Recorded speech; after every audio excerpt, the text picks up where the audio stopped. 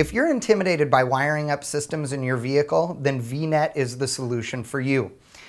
Think of this as like the interstate that's out in front of your house, and you've got on-ramps, and on one on-ramp is a Prius getting on the freeway, on another one is a 69 Camaro, and then there's your neighbor on his Harley who's also getting onto that same highway. Well, that highway is VNet. And the beauty of VNet is that regardless of what you're trying to connect to it, whether it be a pressure sensor, a temperature sensor, or a data logger, or IQ3 dash, all of the things are considered equal to VNet, which means you can plug them in anywhere you want to along the string. There is no harness that you buy that determines whether you have to put one sensor in this location or this sensor in another. You absolutely get to set it up the way you want by utilizing different length extensions. In this example, we're going to connect 3 sensors to VNet, along with our IQ3 dash and our V300SD data logger. So we take our VNet extension cable, we plug our pressure sensor, in this case it could be oil pressure, directly to the VNet cable. We take our IQ3 dash, also connect it. These are weatherproof connectors with a tab and a clip. Anybody can connect these, and there's no confusion as to which direction. Now, if this is the front end of our cable in our vehicle, we go, gosh, this thing's empty. What do we do with that? Easy. Small little weatherproof connector caps that just snap on just like any cable. Now, as we come along, we decide, oh, you know what? I also want to put a water temp gauge in. I got to put that sensor in. I better disconnect this and plug a new one in. It's literally that simple. There's no longer the having to fix a harness that you've already wired because you forgot something. Now we've got a trans temp sensor, which, as you can tell, is teed off in the middle between our extension cable on the front and a shorter one on the back. The different lengths of these allow you to create a harness of any size and any configuration.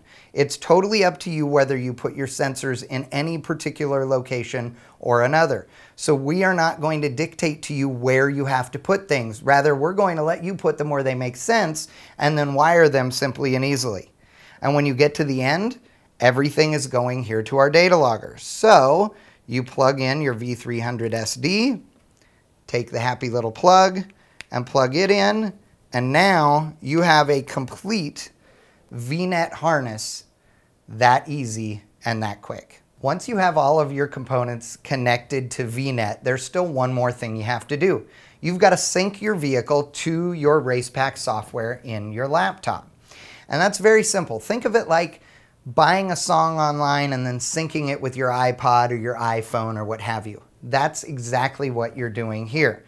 You're going to take the Racepak configuration file that they provide you and customize it a little bit. You're going to tell it what this sensor is and what kind of data it's providing with some very simple settings so that it knows what to do with that information when you download it.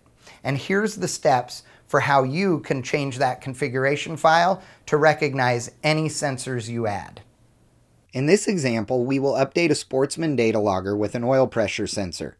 To update or sync your Racepak configuration file with your Racepak data logger or digital instrumentation, open the Data Link to software. Select the Read icon on the left-hand side of the screen, or Edit and Read from the main menu at the top of the screen. The window now in view presents the option of selecting one configuration file as the default for use with all downloads and telemetry actions. This is best when using just one configuration file and allows all future download, read, and write functions to be executed without selecting a configuration file.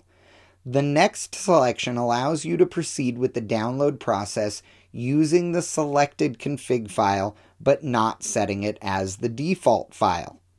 The third selection allows you to select another configuration file for the download process, while the last button cancels the download process completely. For this example, we select choice 3 and select Sportsman configuration file. At this point, your PC will connect with your Racepak device, and the new devices will be detected and automatically read into the config file. The information window that now appears provides the option to add the new channel or channels to the list of channels that will be displayed during a real-time or telemetry session.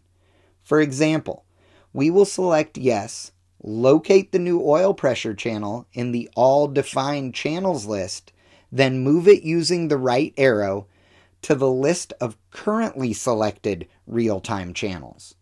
Once updated, select the OK button.